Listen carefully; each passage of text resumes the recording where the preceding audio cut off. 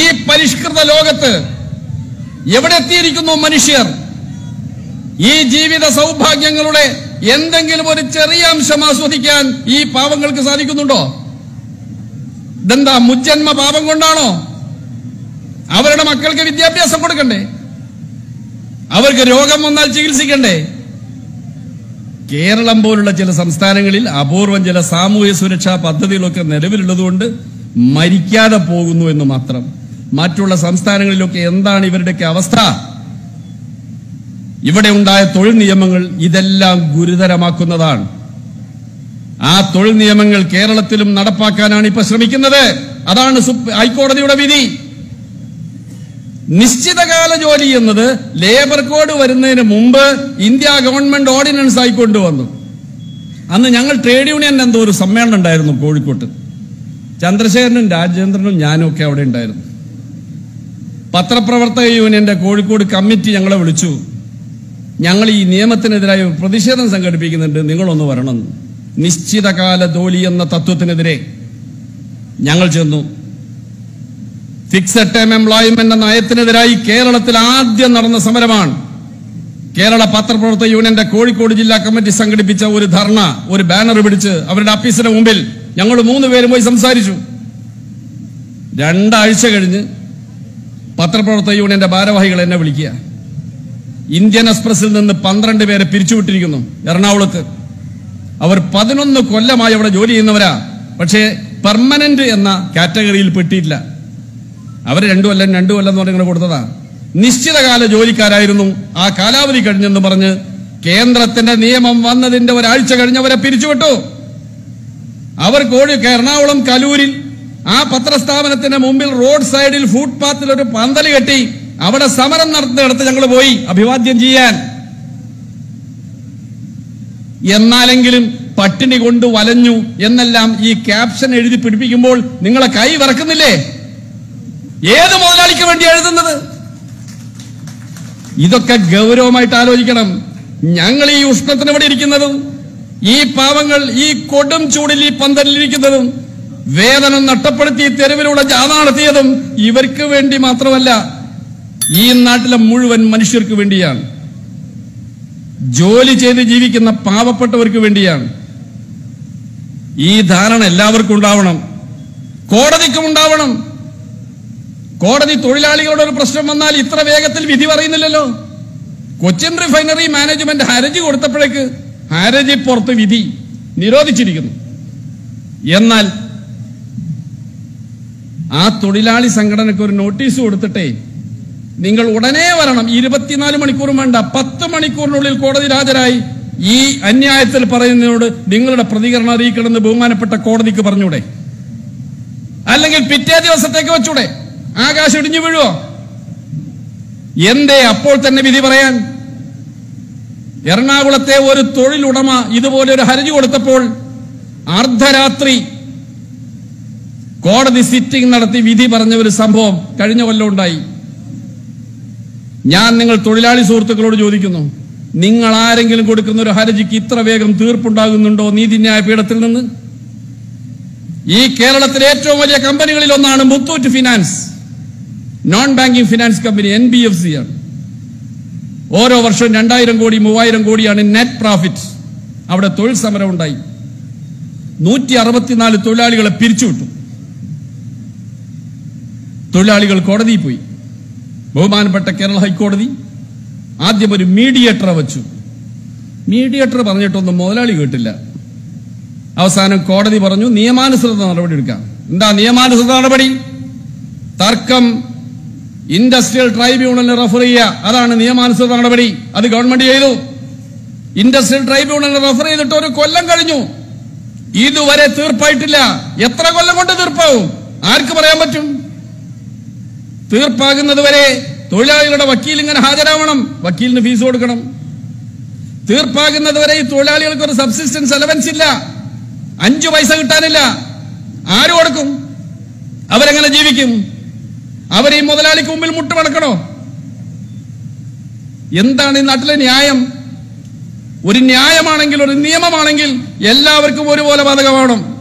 തൊഴിലാളിയുടെ പ്രശ്നം വന്നാൽ എന്ന് തീർപ്പാകണമെന്നില്ല. ഒരു ധൃതിയുമാർക്കുമില്ല. മാനേജ്മെന്റുകൾ ഹർജി കൊടുത്താൽ ഹർജിപ്പുറത്ത് മറുപടി. ഇതെന്ത് നീതിയാണ്? ഇതൊന്നും അംഗീകരിച്ചുകൊണ്ട് ജീവിക്കാൻ ഞങ്ങൾക്ക് മനസ്സില്ല എന്ന് എല്ലാ കോടതികളെയും ഞങ്ങൾ അറിയിക്കുകയാണ്. കൊച്ചിൻ റിഫൈനറിലെ തൊഴിലാളികൾ കേരള ഹൈക്കോടതിയുടെ വിധിയെ പുല്ലാക്കി അവഗണിച്ചുകൊണ്ട് ഇന്ന് പണിമുടക്കുകയാണ്. ആ തൊഴിലാളികളെ ഞാൻ അഭിവാദ്യം ചെയ്യുന്നു. നിങ്ങൾ അവരെ മുഴുവൻ പിരിച്ചുവിട്ടാലും മുട്ടിലിഴഞ്ഞ് ദയക്കു വേണ്ടി ഒരു മുതലാളിയുടെ മുമ്പിലും ഇരന്ന് ജീവിക്കാൻ തൊഴിലാളി എന്ന മനുഷ്യൻ തയ്യാറാവില്ല. സ്പെഷ്യൽ എക്കണോമിക് സോൺ ഉണ്ട് എറണാകുളത്ത്, അവിടെ ഒരു നിരോധനം കൊടുത്തിരിക്കുന്നു അല്ലെ, SEZ. കൊച്ചിൻ റിഫൈനറിലെ തൊഴിലാളികൾ 2 ദിവസം പണിമുടക്കിയാൽ 16 ദിവസത്തെ കൂലി പിടിച്ചുവെക്കുന്ന മാനേജ്മെന്റ് നോട്ടീസ് കൊടുത്തിരിക്കുക. അത് പുതിയ നിയമത്തിലുള്ളതാണ്. 1 ദിവസത്തെ പണിമുടക്കിന് 8 ദിവസത്തെ കൂലി പിടിച്ചുവെക്കാം. അപ്പൊ 2 ദിവസമാണല്ലോ പണിമുടക്ക്, 16 ദിവസത്തെ കൂലി പിടിച്ചുവെക്കുന്നു. അതിനൊക്കെ അവഗണിച്ചിട്ടാണ് ആ തൊഴിലാളി പണിമുടക്കാൻ തീരുമാനിച്ചത്. അത് മാത്രമല്ല നിയമത്തിലെ അവസ്ഥ, പുതിയ നിയമം ലേബർ കോഡിൽ പണിമുടക്ക് മൂലം ഏതെങ്കിലും ഒരു വ്യവസായ സ്ഥാപനത്തിന് ഒരു നഷ്ടമുണ്ടായതായി മാനേജ്മെന്റ് കണക്കാക്കിയാൽ ആ നഷ്ടം പണിമുടക്കിന് ആഹ്വാനം നൽകിയ യൂണിയനിൽ നിന്ന് പിടിച്ചെടുക്കാം. അതും വ്യവസ്ഥയുണ്ട്. എന്തെല്ലാമാണ് നമ്മുടെ നാട്ടിൽ നടക്കുന്നത്?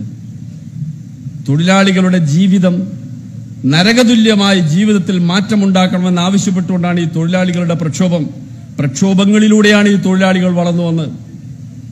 നമ്മുടെ വരുമാനമാണ് നമ്മുടെ ജീവിതത്തെ നിയന്ത്രിക്കുന്നത്. നമ്മൾ ഏത് കുടുംബത്തിൽ ജനിച്ചു, എവിടെ ജനിച്ചു എന്നുള്ളതൊന്നുമല്ല.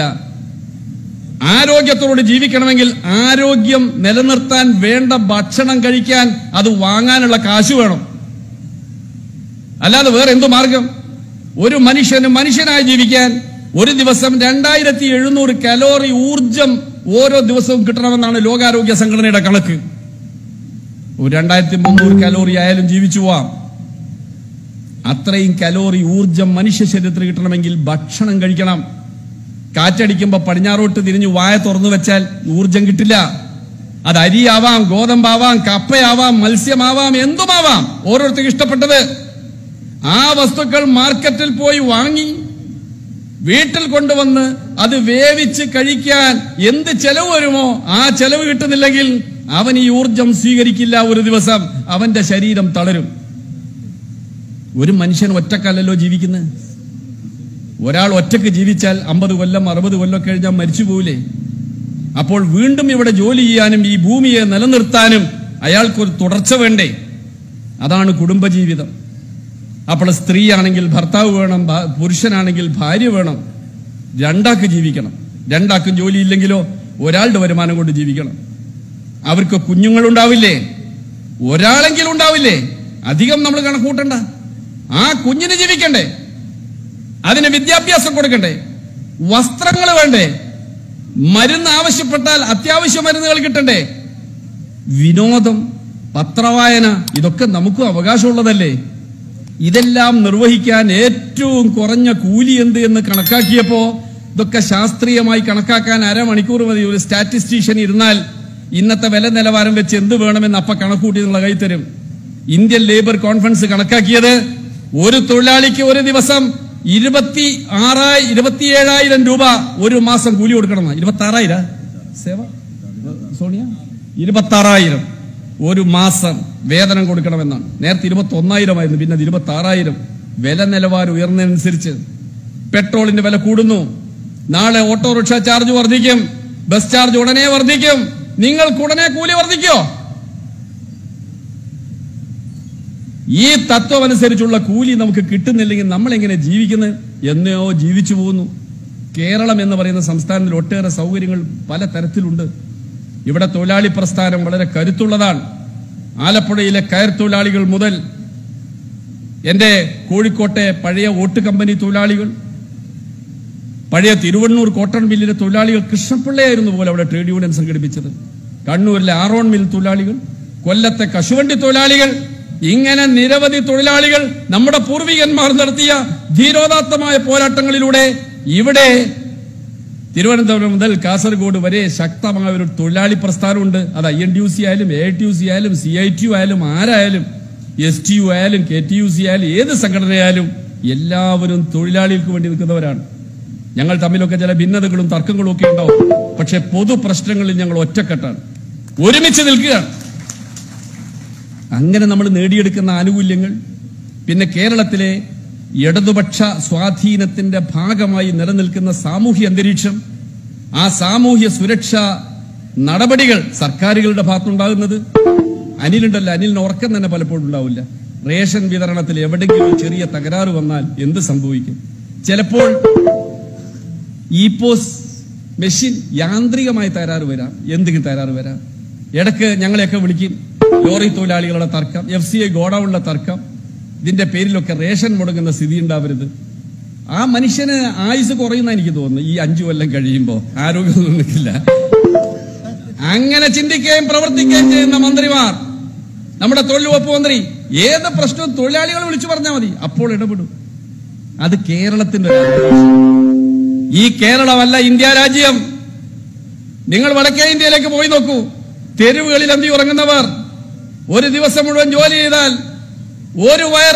ഒരു നേരത്തെ വിശപ്പടക്കാൻ ആവശ്യമായ വേതനം കിട്ടാത്തവർ, 15 കോടി മനുഷ്യരാണ് കുടിയേറ്റ തൊഴിലാളികൾ. സ്വന്തം ഗ്രാമം വിട്ട് വൻ നഗരങ്ങളിലേക്ക് കുടിയേറി ജോലി ചെയ്യുന്നവർ. അവർക്ക് സ്വന്തമായി വീടില്ല, അവർക്ക് അവരുടെ മക്കളെ പഠിപ്പിക്കാൻ നിവൃത്തിയില്ല. അതൊക്കെ ഒരു ജീവിതമാണ്. അതാണ് ഇന്ത്യ രാജ്യം. ഇങ്ങനെയുള്ളൊരു അവസ്ഥയിൽ നമ്മുടെ പ്രയാസങ്ങൾ പരിഹരിച്ചു കിട്ടണമെന്ന് ഭരണകൂടത്തോട് പറയുമ്പോൾ അതൊന്ന് ഉറക്കെ പറയാൻ, ഒന്ന് കൈ ഉയർത്തി മുദ്രാവാക്യം വിളിക്കാൻ, ഒരു ദിവസം പടി നിർത്തി വെക്കാൻ, അവന്റെ അവകാശം നിഷേധിക്കാൻ വന്നാൽ എന്ത് ചെയ്യണം? അതിനു മുമ്പിൽ മുട്ടുമടക്കണം. എല്ലാവരും ഇത് ഗൗരവമായി കാണണം. നീതിന്യായ പീഠങ്ങൾ ഉത്തരവാദിത്ത ബോധത്തോടെ പ്രശ്നങ്ങളെ കാണണം.